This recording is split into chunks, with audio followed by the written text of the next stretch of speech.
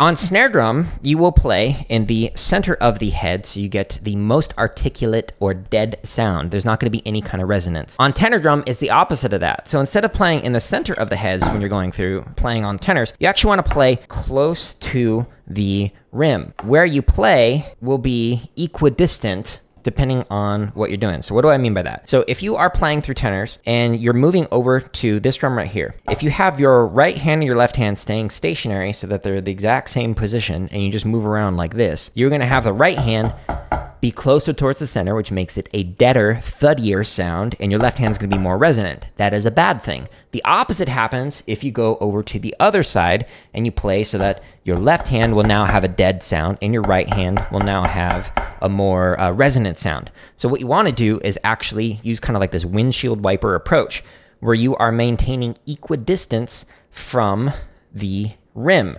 So when you're moving around to the left side, my hands are not next to each other like this. My left hand is extended out and my right hand is a little closer. The opposite is true when you go over to the right side. Now, the reason why you want to do that specific direction as opposed to like this is because the hand that is moving the furthest is going to have to reach more if you do it like this. So my left hand is moving over across my body like this. So I don't want that. We want to put this back closer to you so you have more efficient motion. I can't speak.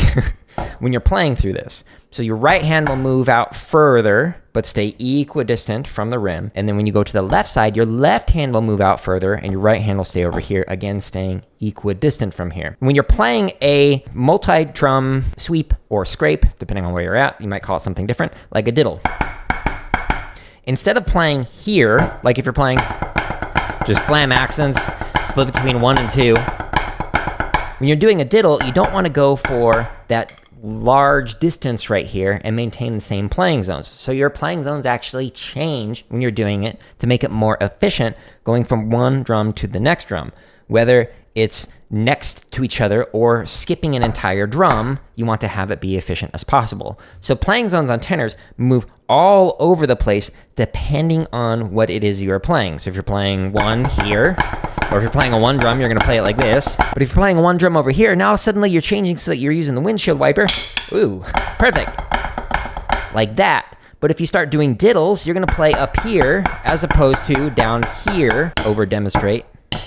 Press into it so you can see it. So you won't do diddles like that. Instead, you'd play diddles like this. If you're moving from one drum and you skip a drum to another one, again, you want to have the most efficient motion possible. So you're keeping the same vertical flow, but you're now just moving the arm over without changing the wrist because you don't want to go like this. Why? Because that's going to give you a different sound quality if you start playing like this. Some younger tenor players, they'll see like they'll play 8 on a hand like that's going to give you a completely different sound quality. You're maintaining the same up and down motion, vertical, while you're simply moving from one to the next and trying to be as efficient as possible. Before I get to the next tip, I just want to say really quickly that you can find literally thousands of hours of free drumming play-alongs and drumming tips in the link at the top of the description or by going into my home tab of YouTube. Let's say the stick control that you're playing through just has only snare part. You could come up with an infinite number of little variations there. So let's do the very first phrase of stick control. You're just playing right, right, right, left. So you could have one hand that is just moving in another direction. For example, move to the right. So you just loop that over and over. You could also then move to the right, going this way. So you're just moving over. Or you can move to the left. Again, maintaining an efficient motion while doing this. You could also have it so that your split is more than one drum. So for example, you could move to the right and go, and you're continuing that same motion, just going over instead of 1, 2, 3, you're going 1, 2, 3. So you could play and just repeat going to the right the entire time, or repeat going to the left the entire time. But you could also make it so you go to the right, go to the left, go to the right, go to the left. So you just kind of like ping pong back and forth like a pendulum. So you're going 1, 2, 3, 1, 2, 3, 1, 2, 3, 1, 2, 3. The way that I was doing it though was also 1, 2, 3. So I was doing 2 on the second drum. But you could also technically even go 1, 2, 3, 1, 2, 3, 1, 2, 3, 1, 2, 3. So there's many different ways that you could go about doing that. Instead of just going in a direction, like to the left or to the right, is you could think of like the number of the drums and go down the number of the drums and then up the number of the drums. So it's a little weird with this 3 pattern, but you could go 1, 2, 3, 1, 2, 3, 1, 2, 3, 1, 2, 3. Or you could even go 4, 3, 2, 4, 3, 2, 4, 3, 2. So you're moving up the drums with this pattern. Or you could combine the two. 1, 2, 3, 4, 3, 2. So you're just moving down or up the number of the drums. You could also go in shapes. You could go in like a repeated motion. So you could be like, I'm gonna do a 3-drum pattern and just treat it like a triangle. So 1, 2, 3, 1, 2, 3, 1, 2, 3. So you're just going in a motion that just keeps repeating over and over. You could also do it like a Z pattern. So you could be like Zorro. You could do like a circle with 4 drums. So with like the 4 drums, you could go 1, 2, 3, 1, 2, 3, 1, 2, 3, 1, 2, 3. That is weird because you're just constantly moving with like 3 notes, in this case, over a 4-note pattern. So 1, 2, 3, then it starts here, 1, 2, 3, then it continues 1, 2, 3, and then it finishes 1, 2, 3 before it cycles over to 1. That's just, again, for the very first like measure when you're playing this. So you could cycle something, repeat something. You could do like 1, 2, 3, 1, 2, 3, 1, 2, 3.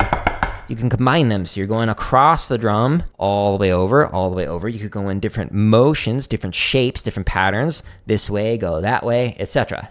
That's a very quick overview of like how to come up with like patterns for just that very first one. You could then do the same thing for like other ones. Like you could be doing this for the diddles. You could go up the drums or go to the inside rather. You could do crossovers.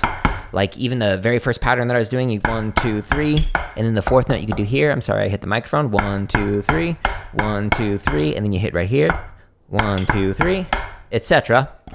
So there are many ways that you can go about like, how do I want to come up with a stick control pattern for this? When I'm practicing stick control, like if I'm trying to refine tenor drums, I'm just going to stick with one of those ideas and then just like sit with it until it starts to feel comfortable, as opposed to like every single rep doing something different. But when you see a drum line play through stick control, they'll play it usually, generally speaking, on one drum, just to make sure that vertical is good, because that is the most important thing to focus on with tenors. If you can't play it vertically good and you try and move it around on the drums, guess what? It's going to sound terrible. So they usually start with one drum, and then they start doing a pattern where like the next rep, they might do like just moving to the right or moving to the left. And then the next rep, they might add in some crossovers and do some other stuff. If you see tenors play stick control with multiple variations, or a roll pattern with multiple variations, or like accent taps or 8 on a hand with multiple variations, they're cycling through stuff that they spent a long time working on. So it's not like they only need one rep and then it's like, cool, I suddenly have mastered like 3 drum or 4 drum scrapes or sweeps.